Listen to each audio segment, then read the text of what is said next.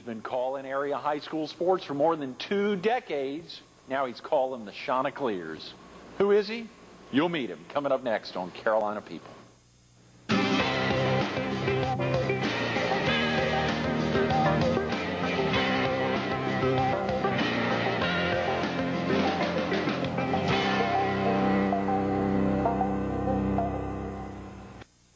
Good morning. Welcome to Carolina People. This morning with the Myrtle Beach Herald. We're focused on our director, Layne Harris. Good morning, Layne. Good morning, Greg. Thanks for having me on. This is a pleasure. I know, it's so amazing. You know, just last week we celebrated 2 years of Carolina People. Well, I'm glad you got me on. I was going to have my feelings hurt. I know. We didn't do it in year 1. We didn't do it over year 2. Now we're going into year 3. We had to make that happen. Well, it's been a great 2-year run here. The show's been great. It's amazing to see how the whole concept of the show has really caught on, and more viewers every year. And see how your improvement as a host has gone from when you started out. We kind of had to hold your hand, and now you've gotten to where you're really good at this, and you make people feel comfortable, and that's a big tribute to you. I'm propped up by you and Keith, obviously, and the excitement of being propped up is an easy thing. Of course, Donald and Hilda originally having come up with this idea. Hilda coming up with the idea, and then Donald helping make it happen and making sure I was in good hands with you and Keith Setry. So it's sure been a lot easier. It's just amazing to think that it's taken us this long to get you in, because there have been a lot of things. You know, the kickoff of Coastal Carolina football, right, and the ability to talk to you about that since you're traveling with the team and keeping everyone in the radio side up to date on that, as well as Beach Ball Classic. We could have gotten you in to talk about that from your excitement there, as well as just talking about your daughters. You know, I think about Alex and our time there at that camp. Golly, we're out at Lake Marion somewhere, and seeing her jump off, and the excitement of folks who've traveled with us to so many of the locations. Yeah, it's being a father, as you're starting to figure out, of a daughter is quite an extraordinary opportunity in life. And I've been blessed by 3, and I tell people on a regular basis, it's the Lord's humor. I mean, he says, you know, he looks at you and he says, okay, you like girls so much. He's paying me back for all those years of youthful indiscretion. He says, you like girls so much, here's 3 of them to take care of. Payback. So, yes, right. But I love my girls to death, and they are the light of my life, and I would not change a thing for them. Yeah, I've seen that in you, Layne. Of course, you're you're not the oldest. You're the kind of second of 4 boys. You can't say middle, because there were 4 boys. That's right. I grew up in Greensboro, North Carolina. My dad was a school principal. My mom stayed at home with us back in those days, which moms did back then. I've got an older brother, Herb, who's a year and a half older than I am. Younger brother, Bruce, who's a year and a half younger, and my baby brother, Joe, is 4 years younger than I. And at one time, back in 1979, we were all 4 down here at Myrtle Beach, had different jobs down here at the beach. So I've spent most of my adult life in Myrtle Beach, except for a few years when the tip television business took me to some other places. But I can't call myself a local, because I was not born here. But I've spent a lot of time here and know a lot of people here, and it's a great place to live. Golly, Layne, so many from the Triad of North Carolina or the Charlotte area or the Triangle move to Myrtle Beach and make it home. I mean, you must know a ton of folks even growing up in Southern Guilford that have moved down here and have made it home, not locals, but that have absolutely wrapped around the Myrtle Beach area. Well, the people in the Greensboro area and like Charlotte, Raleigh, as you mentioned, this is their beach. Yeah. They've been coming here for years. The first time I came down here was my junior year. I came down, I tagged along with my brother to come down with a bunch of his friends who came down for senior week, because he was a year older than I was. Well, you know, as older brothers are, you know, they don't want your younger brother to go. But at that time, you know, I let him go and do his thing, and I kind of hung out by myself, because there was none of my friends were down, because they were all juniors.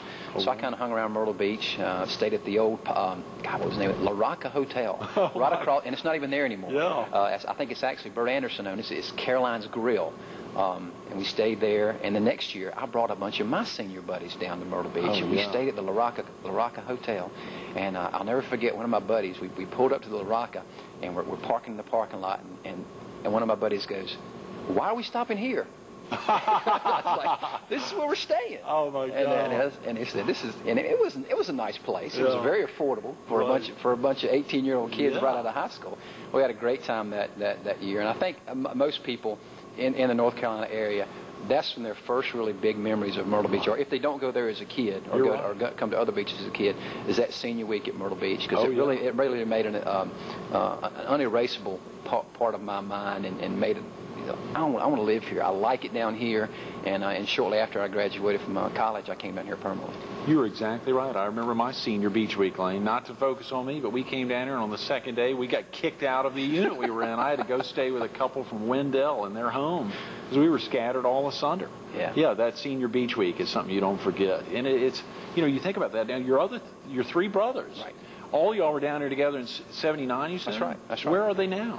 Herb is back at home. Right. Bruce is back at home. And Joe is back at home. They're all back in Greensboro. You're kidding. Yeah, my mom and dad own about 26 acres on the south side of Greensboro. And Herb is single still, and he has a large for him house that he's been working on. He's been building it now for about 12 years.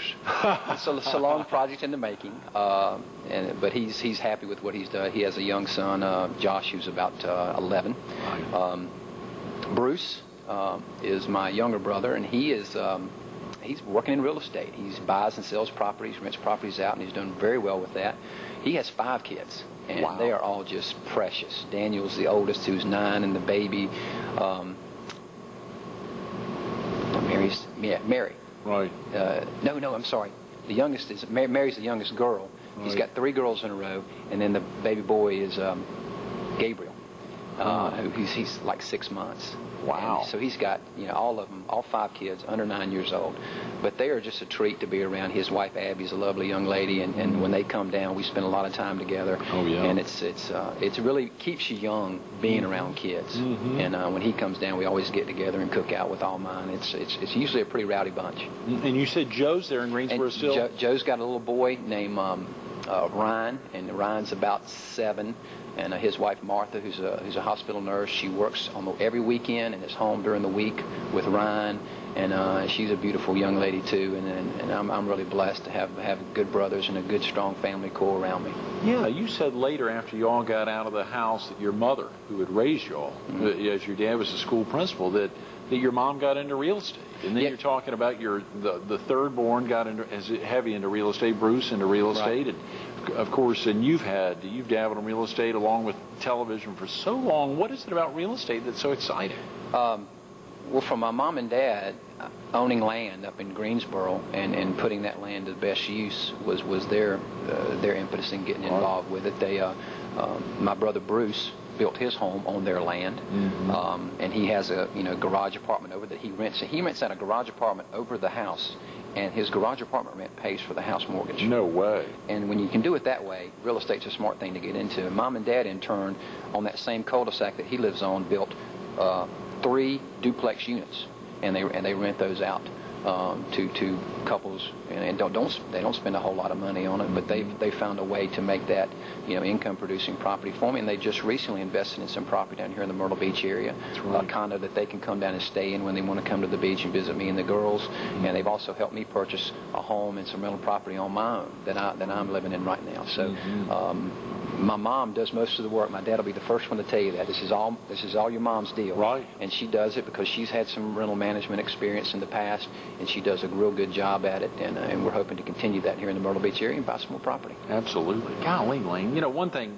One thing I never knew about you until I saw a little write-up about you was that you were number 3 in your class at Southern Guilford High School. That's amazing. I knew you'd gone to Chapel Hill, which is a big deal, which is a huge deal, UNC Chapel Hill, and even finishing there. I mean, that's incredible. But, of course, being number 3 in your high school class. Well, I take it from my dad was, and anybody who grew up in the Sumner community of Guilford County will tell you, Mr. Harris was a man you didn't mess with.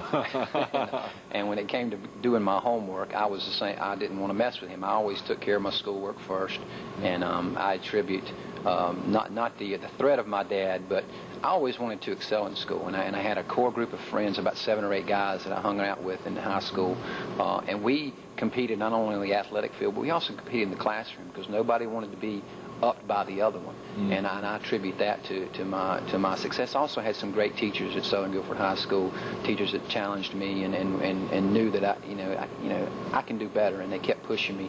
And I always wanted to get in Chapel Hill. It was the only school I ever wanted to go to, the only school I applied to. So I was very fortunate that they took me, but I knew I had to have good grades to get in there. number 3 in the class. You using that number as well. You were also a 3-sport athlete. Yeah. And we're huge in football. You know, the excitement there, seeing all conference football, all county football in those last 2 years in high school. I think I saw you had the best defensive award your junior year, and then an MVP award your senior year. That's been nuts. Well, we never had any very good teams. Our teams were terrible. So being the best player on poor teams is not really a thing to put your hat in. But I had a great coach. C.K. Siler was a legend up in Guilford County. Played against Kyle Petty in high school football and basketball. And we had some great rivals. Played with some great athletes. Joey Hackett was a year older than me. Joey went on to a great career with the Denver Broncos and Green Bay Packers. His little brother Dino played with the Kansas City Chiefs for many years. So, you know, a good friend of mine was Terry Miller, who played a lot of college basketball at Wingate College. He actually played a little bit at Coastal Carolina and Russ Bergman back in the late 70s. So I had some good friends who pushed me also to excel at sports. And that's one of the things I did when I walked on at Chapel Hill in my freshman year, and really got a big dose of big-time college football. It was Bill Dooley's last recruiting class at Chapel Hill before he left to go to Virginia Tech. Jim Dickey, I'll never forget that Jim Dickey came, who later coached at Kansas State, and his son Daryl Dickey played for him at Kansas State, came and talked to me. He didn't really recruit me, but talked to me and wanted to know what I wanted to do, what my goals were and everything. And he came to Southern and talked to me one day when I was in PE class, and I think he had a whole lot to do with me getting in Chapel Hill, because but I'm glad they took me. It was a great experience there, and you know, 2 years of my life that I'll never forget. Yeah, share with viewers a little about that. Walking on to a ACC, a huge, at that time, ACC just having 7 or 8 schools or less schools. Obviously now expanding to 13 or more. The excitement of walking onto a football team, being around with these guys who've all been recruited heavily, and then talk for a little bit about that process, if you will. I know you talked about the coach coming down there to Southern to talk to you. I know right now NCAA monitors carefully about discussions between potential players and coaches. And what was that like for you? It was very. I was honored. Yeah. To have a, and he was the defensive coordinator, and he was somebody I knew about because I followed the Tar Heels all the way through my high school career. Right. I was very honored that he would come and talk to me. But when you walk onto a campus, and it was really the first time I'd ever been away from home for any period of time. Oh yeah. By myself on my own, and remember staying on the bottom floor of Airing House dorm, which is the dorm where all the football players stay over there. And you look around at the other freshmen. You walk into a locker room, and there's 22-year-old men who have been playing college, or 23-year-old men who have been playing college football, and they are grown men, and you walk in there, and you're a 6'1", 165-pound, 18-year-old kid. You see where you have to get to be able to compete at that level. The freshman class that I came in with, and you don't realize it when you walk in with these guys, but Lawrence Taylor was in my freshman class. Now, Lawrence Taylor's changed the game of pro football at the linebacker position. Other names that people may recognize: Ron Wooten, who played for years with the New England Patriots; Rick Donnelly, who played center for the Skins; Jeff Hayes, who kicked for the Skins; Donnell Thompson, who played for the Indianapolis Colts and Baltimore Colts for years. I mean, these are all guys in my freshman class. So you can see why that if you really can't step up your game, you're not going to stay long at that level. And after about 2 years, I found out that tackling 280-pound fullbacks is hazardous to your health. And after a couple of shoulder injuries, I decided to start going to class. Golly, Layne. Well, of course, having made those bonds and those connections having stayed with you since then, I mean, you've maintained your interest, incredible interest in sports. Obviously, having directed that coaches show for the Charlotte Hornets and been active there in Charlotte, creative services director at a TV station there in Columbia, the excitement of being involved in stations in Columbia and Charlotte, and obviously so much of your involvement in the Myrtle Beach area. I was very fortunate when I left college, and I came down here, and my brother Herb, my older brother, said, you need to come down to Myrtle Beach. What are you doing this summer? It was the summer after I'd stopped playing football. I said, I'm not doing anything. He said, well, you need to come down to Myrtle Beach and work. And I came down here, and I worked as a lifeguard for George Lack at Apache Campground. Right. And it was one of the best jobs I had in my life. Really? It was great. You never had to leave the beach. They brought you food every day. No way. Just a great way to spend the summer down at the beach. And after I graduated from school, I came back down and worked on the beach at the Safari Hotel, the Polynesian Hotel on 10th Avenue South that last summer of '81. And then I went to work for Cox Cable. And Cox Cable had just purchased KRB-TV, which was a local TV station that Elton Brunny with Hawaiian Tropic and Kathy D'Antoni owned. And then Cox Cable came in and bought them out. We became WCOX. And at that stage, I just walked in. I just wanted to work in television. There was a small TV station, and that was where I forged my relationship with Nat Adams, who works at HTC, who's the executive producer of River Talk. Met Donald Smith, who president of Lucky Dog. Right. And these are all the relationships. Keith Satry, I met Keith during those years. I got really lucky, and we started covering things on a local basis. We were a local origination station, LOs we used to call them. And we started covering Myrtle Beach High School football.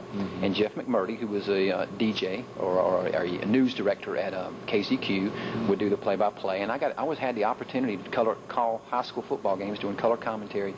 I'm 23 years old, and being a quarterback on offense and a defensive back on defense, and being used to calling defenses and reading defenses and seeing what's happening on the field, I was in my element. I just loved it.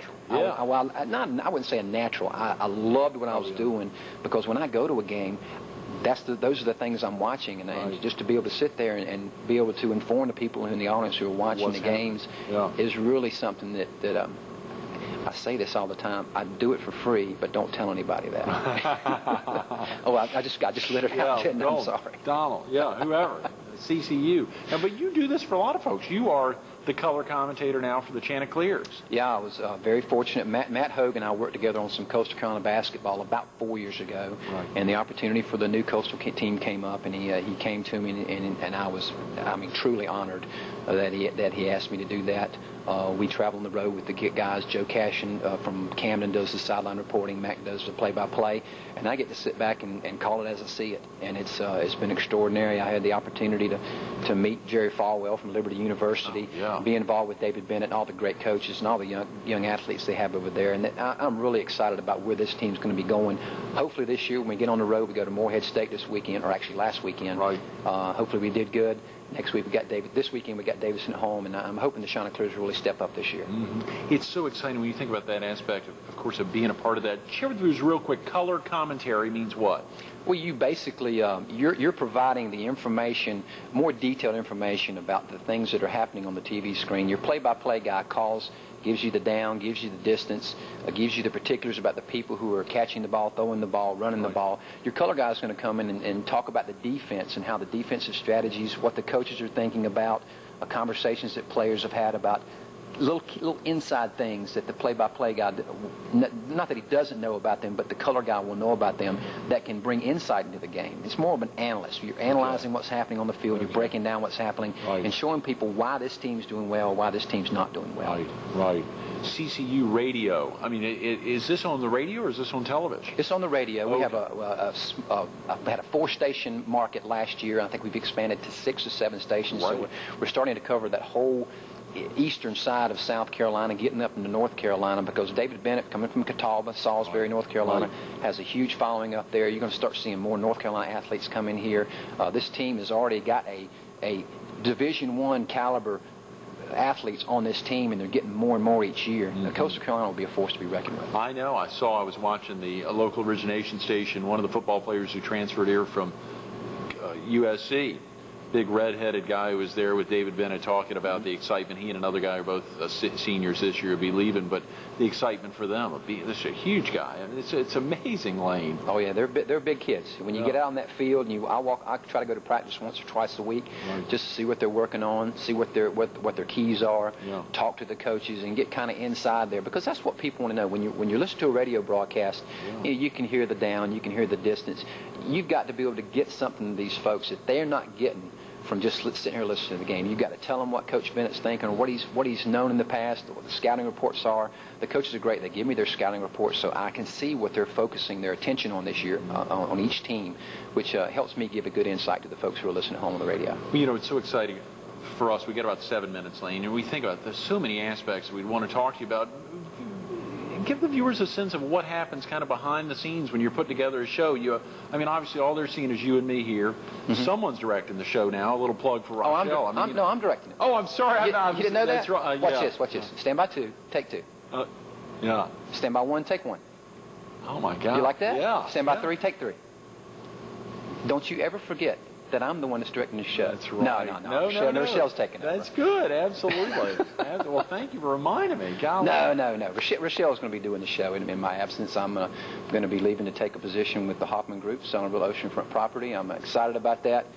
you're going to be in good hands. Yes. Rochelle and Keith will keep Carolina people humping along, and it's been a great 2 years here. After living here for 25 years, I was surprised at how much I learned more about what was happening in the community, and I think that's a tribute to Fox 43 and yourself, because that's why you did this show, right, to be a community service, and you've done a great job with making people aware of what's happening in this community, and really kind of giving them impetus to get out and get involved with the things, the Heart Association, Cancer Society, and all the many charities that you promoted in the 2 years we've been doing the show. Well, the toughest part of every interview is wrapping it up. And, of course, we're doing an opening for it, Layne. It's been so exciting to see you, and to see you when we talk about you being in your element, seeing that from the quarterback side or seeing it from the defensive player side, to be able to see you in your element when you help us encapsulate the openings for each show or the wrap-ups to make sure they're as poignant as possible. And I think that's been one of the greatest insights for me, to see your ability to help encapsulate a show real well. Well, I think that's where creativity comes in, and I feel like I'm a creative person. I love to write, but these shows that people see, there's a lot behind it. I mean, we come in with your studios on Thursday, we do 5 shows, and it takes 5 to 6 hours to shoot it, and it takes 5 to 6 hours to edit it. So one of the good things about this show that Rochelle will be finding out very shortly is that you get to see it while it's shot, and you get to see it while it's edited, and if you get to watch it on the air, you get to see it 3 times. That's so you right. get to be pretty familiar with the people and what they're saying and what their messages are, and I think that's important for the Myrtle Beach area. That's a real good point. Of course, we travel a lot, and we haven't been traveling as much to the PD or southeastern North Carolina as we used to. Folks are now coming to us. Right. Next week we've got someone coming in from Lake City. The week after that, someone coming in from Lumberton to pump up. And you remember we had that experience 2 years ago at the Robeson County Fair last year. We were at UNC Pembroke. This year they're coming to us, because whether you're in Laurinburg or Lumberton or here in Myrtle, you're still watching it at the same time in your home, and it's still coming out of the same tower in Marion County. We've had some great shows in these 2 years. Great going on the road. It's fun going on the road, and it's like I said, it's been a great 2 year period here. I'm going to miss it. I really am, and I appreciate and I thank you for all the things that you've done for us and for Lucky Dog Productions. Yeah, we're going to miss you. We got a couple of minutes. We think about so many things, Layne, and obviously you've helped highlight. If your dad was a principal and your mom was there with y'all, was there a family business to step into? I guess it was education. I mean, can you remember back on your first childhood job? Now, the first childhood job I had was when we lived in Florida, and we went out and picked tobacco. But it wasn't cigarette tobacco, it was cigar leaf tobacco. Huh. And it wasn't a tobacco that in the old days, like you threw it up under your arm like cigarette tobacco. It was you laid it in your hand because it had to be perfect.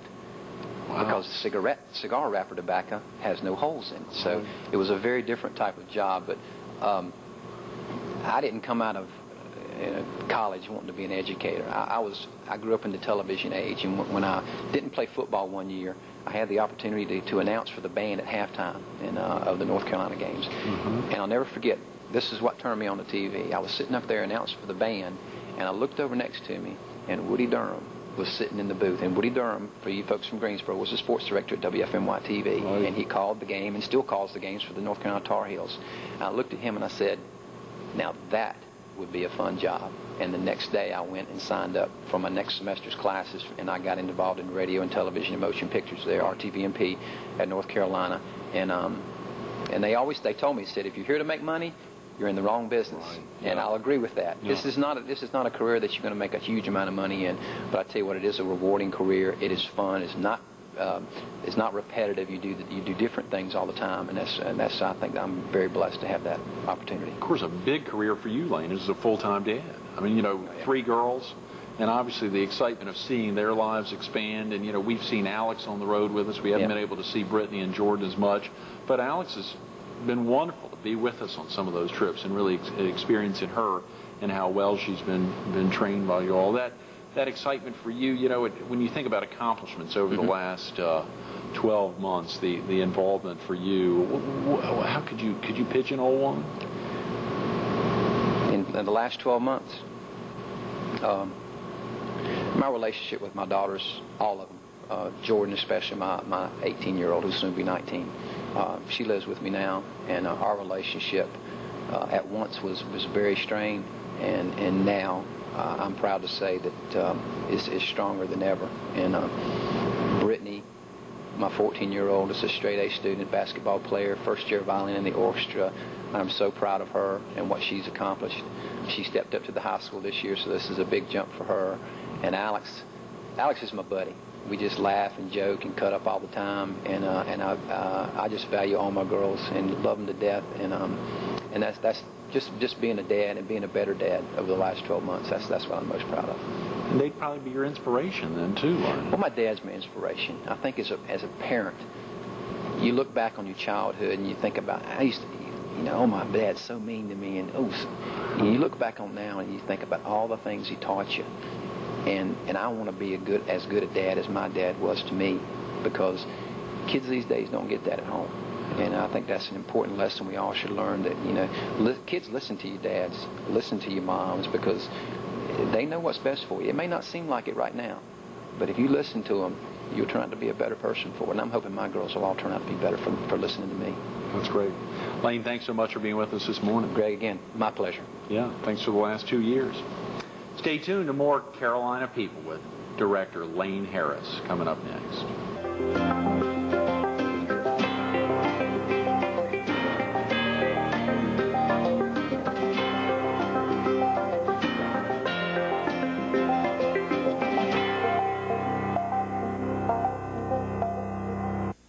We didn't get to talk about his nicknames that so many folks know him by, but we did get to talk about his color commentary work on the Coastal Carolina football games. You can catch him on the Coastal Carolina radio network with Matt Hogue.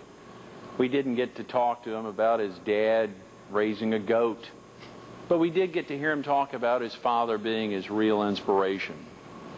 We didn't get to talk to him about getting hit like heck, the toughest hit he took in a football uniform, but we did get to talk to him about his amazing 3 girls, Jordan, Brittany, and Alex, and what they mean to him.